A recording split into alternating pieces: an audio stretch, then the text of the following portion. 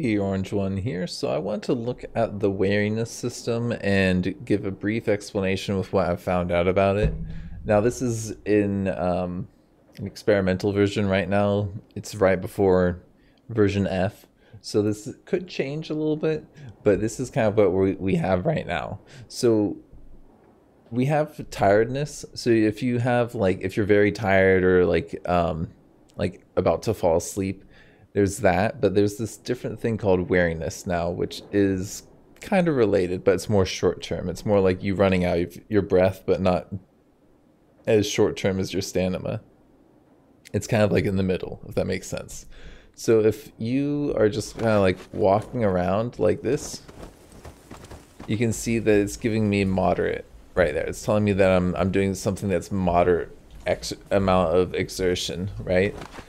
And you can do other things, like if you're trying to do some repair work on your car or something, it's going to actually wear you out. So that was moderate, and I was doing that for a long time. So now my character, they're a little bit wary, right? So you can wait now, and that wariness should go away. Yeah.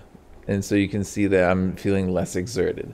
So it's kind of like, you know, if you're running around like this, your stamina's gonna run out first. And that's like, okay, you're out of breath. But you're not wary. You know, like you can be out of breath. And now I'm wary. So and you can see like, okay, now I've got this weariness, like I need to wait a little bit to get my breath back. And you can see I need to wait quite a while actually to get my breath back. There's also weariness malice.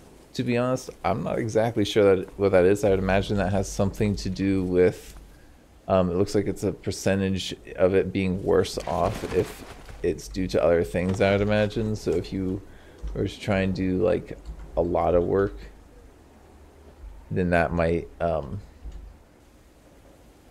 give you like a malice or something. I'm not 100% sure on that one.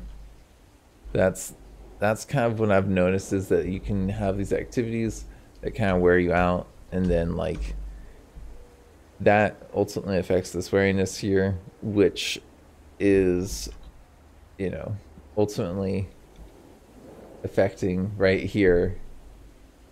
You've been pretty active for a while, you know.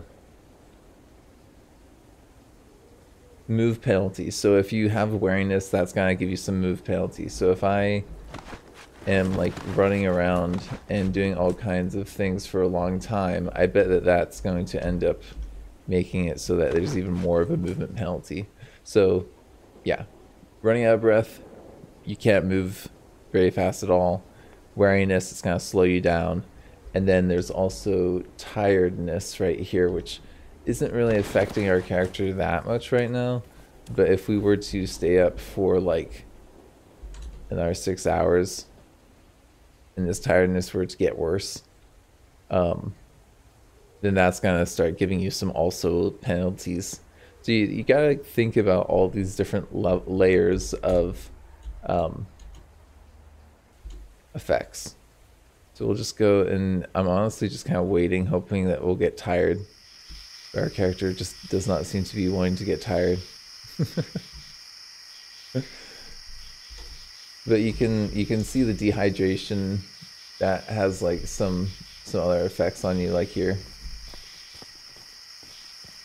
Okay, well I might cut ahead to a point where we're tired if we don't get it soon. Okay, here we go.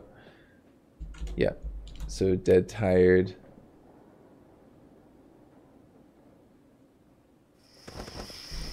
That's gonna have some negative effects. I'm not sure exactly where it comes in here. I think it might have, it used to have an effect in here where you were tired, but I think it might have to do with your wariness now. It looks like possibly, yeah, now that we're dead tired, it looks like our wariness transition is not very good.